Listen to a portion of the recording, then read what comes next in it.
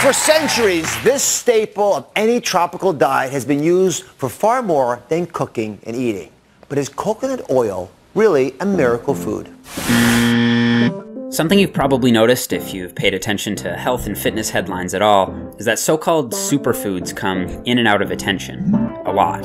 Whether it's coconut oil, kale, avocado, acai berries, the list goes on. So do so-called bad foods, the ones we're told to eliminate, but from what I've seen, it's often not clear where exactly these eat this, not that lists come from. And rather than look at foods as being actively good or actively bad on their own, I like to think of foods as being more or less nutritious in the context of the diet as a whole. And the overall goal of a healthy diet should be to include a variety of foods, with a focus on choosing more nutritious ones over less nutritious ones most of the time. And honestly, the term superfood is pure clickbait, just meaningless nutritional overhype like cleanse or detox, based on scant anecdotal evidence or over-extrapolated data. And according to a science-based medicine blog article, rather than help dietary decisions, designing what you eat based on superfoods can make meal planning more complex, with consumers focusing on single ingredients rather than overall dietary choices. But kiwis are different. Kiwi fruit contains 2 times the vitamin C of oranges. That's right, just 1 kiwi fruit covers all your daily vitamin C needs. And not only does it add nutrition, it also adds a beautiful pop of color to your plate. For the last year or so, I've been more or less eating 1 or 2 kiwis every day, and there's a good deal of scientific literature endorsing this idea. A 2013 review boasts kiwi fruit as a daily prescription for health, and as shown in this table, kiwi destroys apples, oranges, bananas, strawberries, and blueberries when it comes to total fiber content, vitamin C, vitamin E, and vitamin K. It scores second place, falling just shy of oranges on beta-carotene, and just shy of oranges again for another silver medal on lutein. It also ranks very highly for many minerals, especially potassium and copper. Sadly, to this day, the kiwi fruit is tragically underappreciated, occupying just 0.2% of the global fruit bowl, a market dominated by supposedly cooler apples, oranges, and bananas. And this prejudicial unpopularity isn't anything new.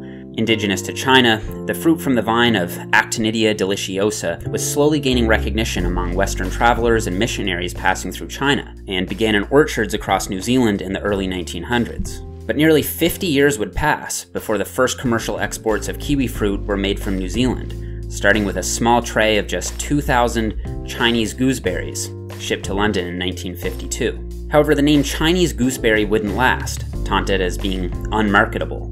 So Frida Kaplan, owner of Frida's Finest Produce Specialties in Los Angeles, helped give the disregarded gooseberry a new identity. With its furry brown skin, it sort of resembled the iconic kiwi bird native to New Zealand. And Frida suggested New Zealand farmers rename the gooseberry to kiwi fruit to make it more marketable and hopefully more accepted. But despite the enormous shadow cast by smoother apples and bigger bananas, and its tumultuous past with commercial identity differences, global production of kiwi fruit began its emancipating rise in the early 1980s, and for good reason. Modern nutritional science reveals a multitude of positive health effects associated with kiwi consumption, something that ancient Chinese medicine predicted, having used kiwi as a digestion aid and for irritability reduction. And in fact, advances in food and nutrition research cite clinical studies in a range of adult populations consistently indicating that kiwis promote laxation, making them an effective dietary intervention for constipation. This is likely attributable to their high levels of fiber and a protease called actinidin, which helps digest proteins and improve gastric emptying. A 2013 paper cites an association between regular consumption and mood improvement, and according to a study from Lin and colleagues, eating 2 kiwis before bed for 4 weeks resulted in improved sleep onset, sleep duration, and sleep quality in adults with self-reported sleep disturbances. But this really only scratches the surface. Enhanced immunity, reducing risk of cold or flu-like illness, more beneficial than supplementation of vitamin C alone, an improvement in iron status when consumed with iron-rich foods, and impressive antioxidant potential, being just a few more lines to add to its underrated resume. Be advised that roughly 1 to 2% of the population is allergic to kiwi, so be aware of the early symptoms, and be careful to avoid the fruit if you are found to be allergic. Barring this exception, I encourage the rest of you, let's help bring the world's one true superfood, finally, to its long-deserved spot at the very top of the global fruit kebab. Hey, what is going on, everyone? Thank you so much for watching the video. Just for the record, I wanted to make this video as a little bit of a joke, kind of poking fun at the diet trends that you see and all the hype around superfoods and all that.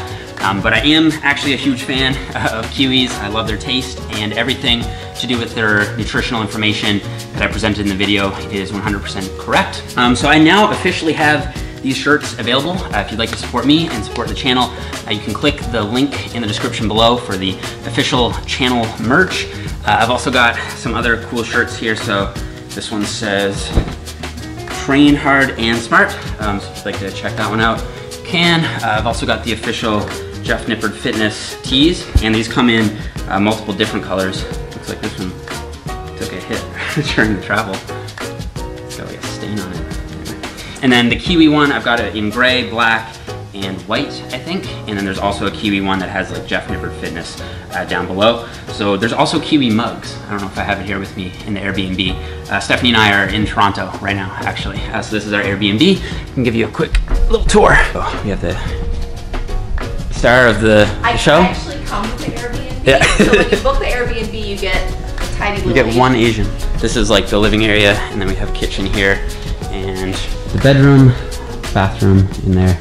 And yeah, so it's a cozy, nice little Airbnb. So yeah, if you guys are interested, you can check out the channel merch. A lot of people have been asking me about the Kiwi shirts, so make sure you go check them out.